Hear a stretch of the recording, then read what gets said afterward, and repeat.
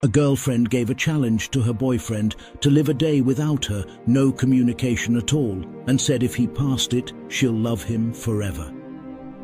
The boyfriend agreed. He never texted nor called his girlfriend for a whole day without knowing his girlfriend has only 24 hours left because she was dying because of cancer. After a day, he excitedly went to his girlfriend. "I did it, baby." But tear fell as he saw his girlfriend lying in a coffin with a note.